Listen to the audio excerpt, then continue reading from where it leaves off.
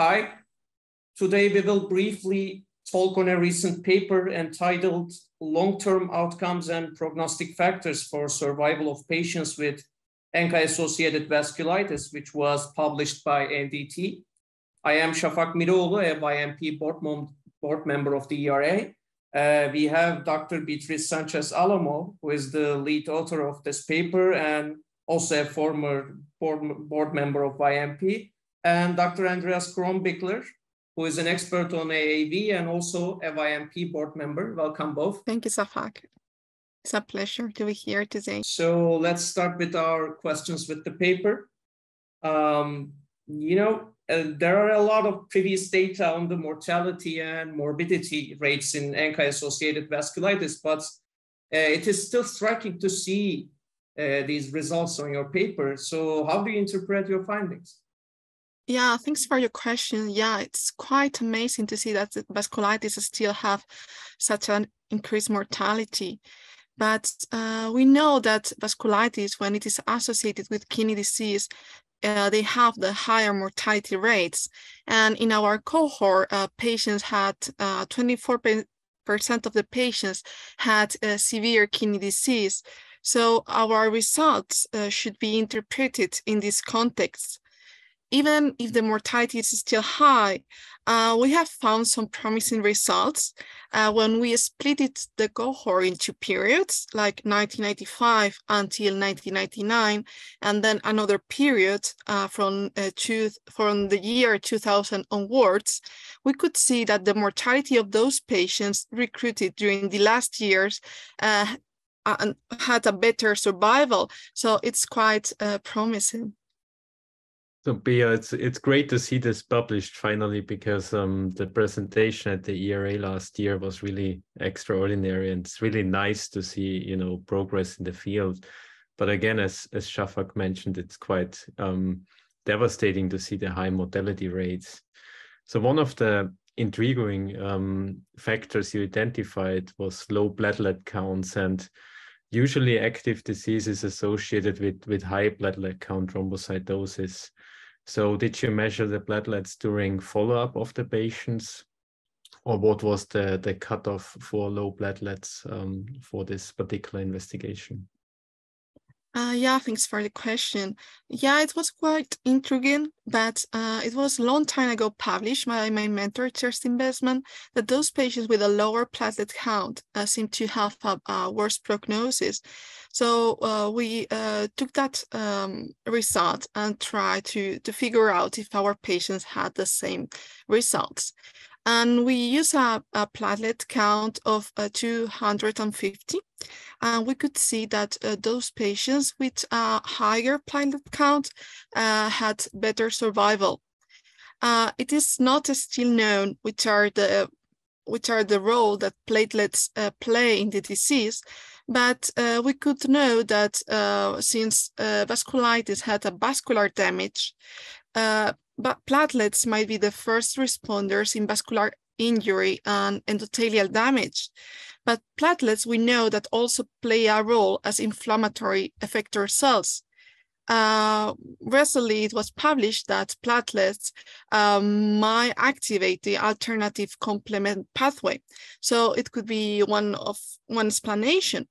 Another explanation might be that it is known that in the kidney biopsies, in some of them, there are some thrombotic microangiopathy. And we know that those patients with thrombotic microangiopathy and vasculitis seems to have a worse prognosis and a lower survival. So that could be another explanation for that. The original population of your paper, your research, came from 7 US-sponsored clinical trials, starting with MEPEX. So do you have any reservations about the representation of real-world data? And it seems logical that these patients with the most severe presentation from the MEPEX trial have the highest mortality rates among the patients of all trials. Would you suggest a more specific approach to reduce mortality in such patients, such as anti-infective prophylaxis or further cardiovascular workup? Yeah, thanks for the question. As you mentioned, our patients were selected from 7 different RCTs. So that could be a bias, since patients with the higher comorbidities are not usually included in these RCTs.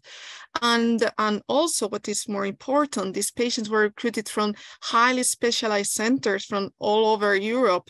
So that could be a bias as well. But it is also important to note that these patients were really under very strict protocols. So it's also very valuable information for us.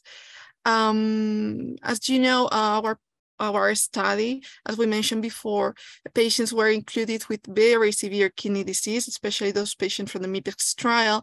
And this could be an overestimation of the mortality rates from the whole spectrum of AAV patients.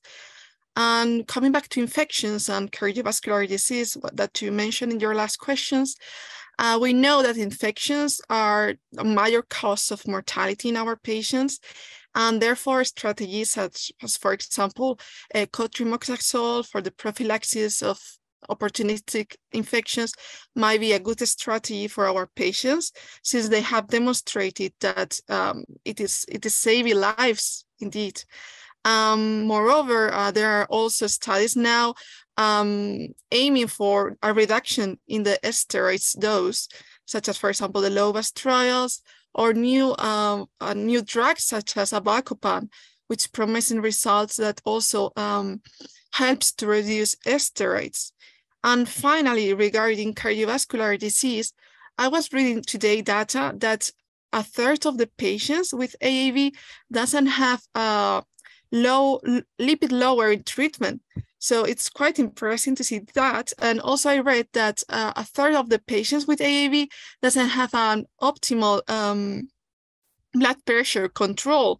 So we need to put our efforts on that. Yeah, I certainly agree with that. That's a very valid point. I think we need to control cardiovascular disease more aggressively. So Bea, most of the patients were recruited in the late 90s, early 2000s, so to say, and most of them received cyclophosphamide and azathioprine. So do you think, especially considering the malignancy risk, that in a more contemporary cohort that the rates of end-stage kidney disease and also mortality are reduced nowadays, and the prognosis is better? Yeah, that might be the case. We are now working on that. This is the next step of our project from the long-term follow-up of the US patients. We would like to raise concerns, especially about the risk of non-melanoma skin cancer. As you mentioned before, our patients were treated especially with cyclophosphamide, most of them, like the majority of them. And we know for previous studies that there is an increased risk of bladder cancer, leukemia, and non-melanoma skin cancer, as I mentioned before. And when there are other studies that compare the use of rituximab and cyclophosphamide, and we could observe that patients treated with rituximab, if you compare that risk of cancer with the general population, we could observe that it's not, when patients are treated with rituximab, there is not an increased risk of cancer. Unfortunately, there is only a minority of patients from the rituximab trial that were included in our cohort. So our results are not enough strong to demonstrate that. And we could not extract definite conclusions. Thank you for these answers for your paper, Bea. Now, we both know you personally, but for our audience, can you briefly tell us where you currently work, what your main interests in nephrology are, and what has driven you to clinical research? Well, these are the easiest questions now. I'm a Spanish nephrology. I'm from Madrid, and I'm currently working at a hospital called Hospital Universitario del Sureste.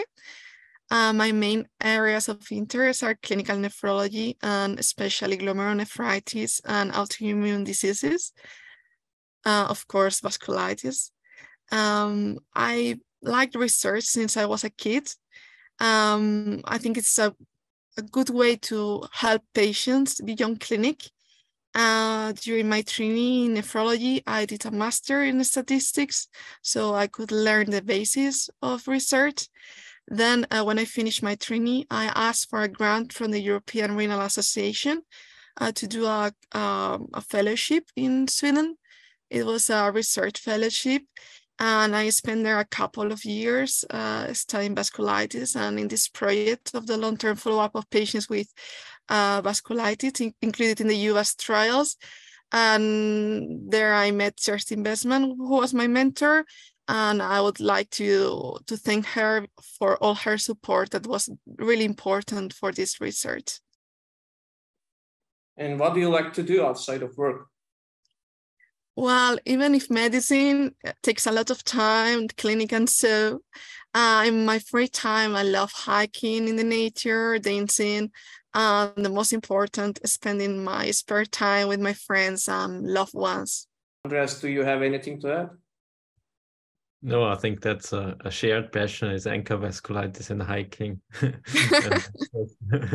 I like lupus nephritis more, but I agree with you.